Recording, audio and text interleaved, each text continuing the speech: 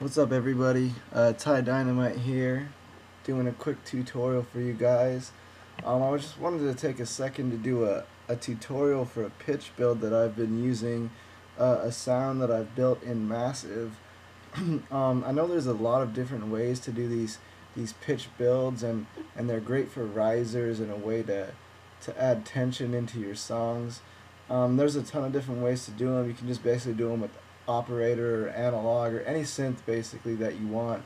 I like to use Massive, and I know there's a few other Massive tutorials out there that kind of talk about, you know, just changing it to legato and monophonic and all that stuff. But I don't feel that any of the tutorials on YouTube right now give you enough control over your synth, because that's really what you want in building your risers. So I've kind of made my own, and I just designed it my own way so that I have the most control that I can and can kind of make it do exactly what I want it to do and go from which key to which key in whatever the amount of time that I want. So I'll play the sound for you, of course, right now so that you can hear it. And it's a sound that I've used in another track, you know, my Escaping to the Stars mix.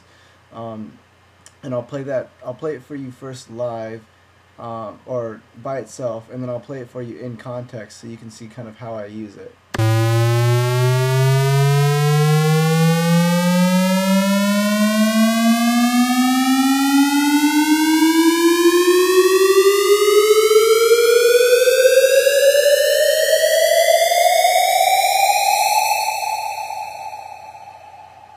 So as you can see, it's just that typical rising sound that you hear in a lot of electronic tracks. So I'll play it for you again now in context. Hold on.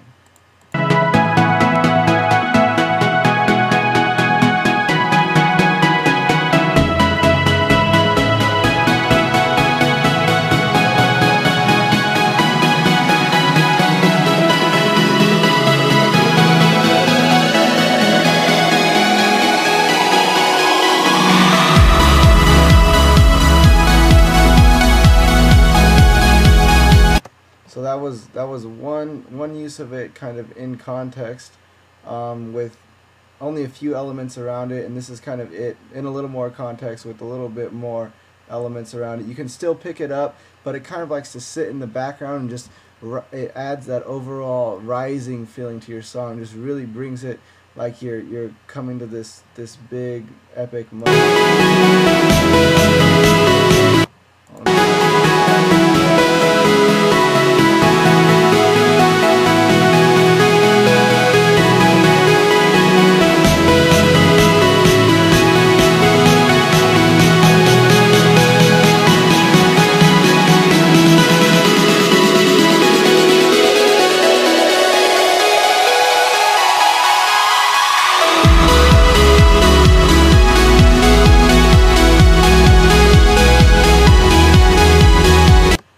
So that's the sound we're going to make. If you don't like it, well, then turn the tutorial off and don't watch, obviously. So let's get into it. Like I said, I'll take you through start to finish what I use. So I just come in here to my plugins, and I'm just going to drag in a Massive sound. And so what opens up automatically is just the basic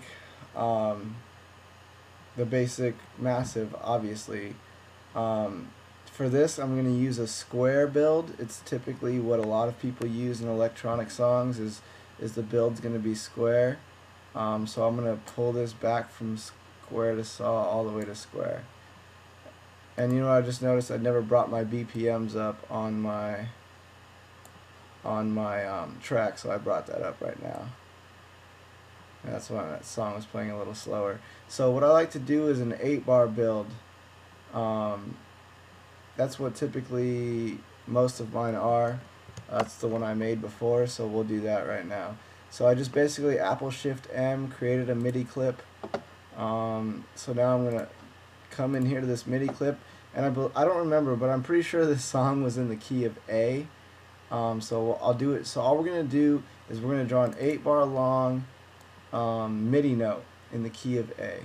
And I'd like to draw my MIDI note first, and even map my envelope first, so that when I go into Massive, I can just tweak the sounds as I want and just listen to it play as I tweak the sounds. So right now we should just have something pretty, not moving or anything, just a standard tone, right? Okay, so what we're gonna do next is we're gonna map this MIDI knob right here to massive. And what this is gonna be our end value. However many octaves up in the pitch scale we want to end at. And I'm just gonna push this up to maybe about let's go up 36. Yeah, let's go up to 36. And right now it's starting at, I believe, A3, but I want to start it at about A2, so I'll pull this down. So now this control is when this is at 0, it's going to be at -12, and when this is all the way up, it's going to be at +36. So let's listen to what that does.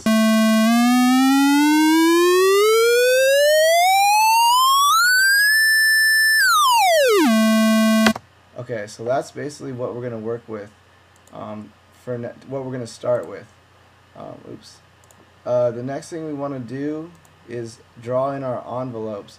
To draw in your envelopes, you have to get the parameter to show up here in the panel. So I'm just going to click Configure, and I'm going to highlight that number 2 right there.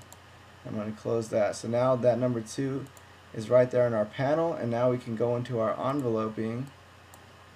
I'm going to turn this all the way up to 100 or 0.49, whatever, all the way up. And then I'm going to come in here and I'm going to click the envelope button. So now this is our, as we can see, massive number 2. So when this is at 8 bars, we want this massive knob to be all the way up. So this is that same knob that we're controlling. We're just automating it to go up with the 8 bars.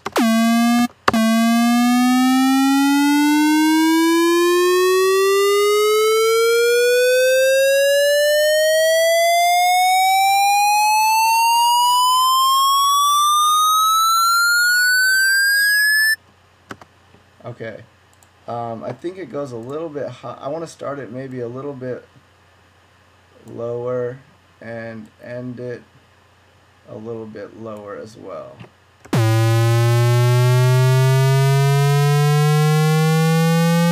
Good, so you can hear that kind of climbing. So now what we're going to do is we're going to map this MIDI knob to a whole bunch of effects, and you can choose whatever effects in here that you want to really give it that big build. So what I like to do obviously is a reverb, and I like to bring the dry wet down a little bit and then push it really heavy. And I like to do it with the size, same thing, but I don't push it as far. We're going to do the density.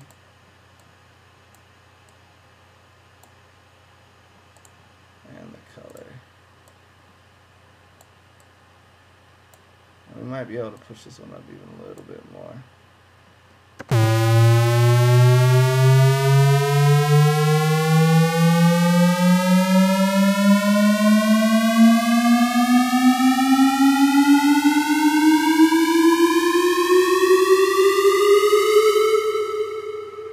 So we're getting there. Next thing we're going to do is I like to add a little bit of a phaser. I like to keep the dry wet fairly low.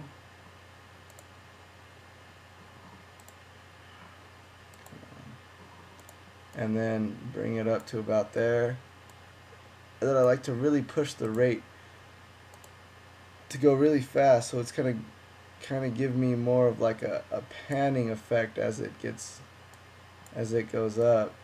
Kind of really push it hard to the left and to the right, and really add some depth.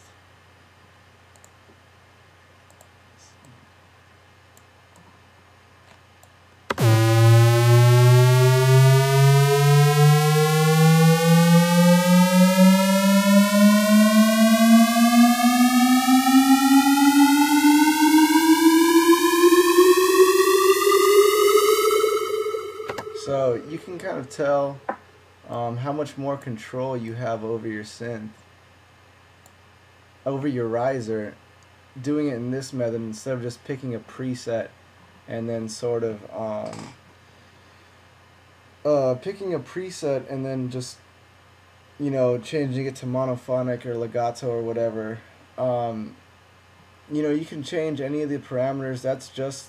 This was just a quick basic overview of how I do it. You can also add a low pass filter on because I noticed we were catching a lot of highs in there.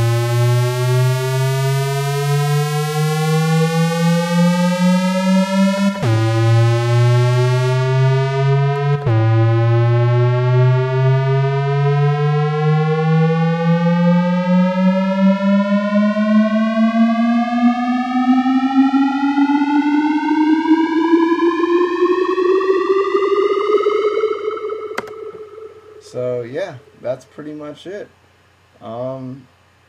If you have any questions, feel free to message me or hit me up on SoundCloud, soundcloud.com/TyeDynamite, or whatever. I'd be happy to answer any of your questions or comments that you might have. So I'll just play this first breakdown.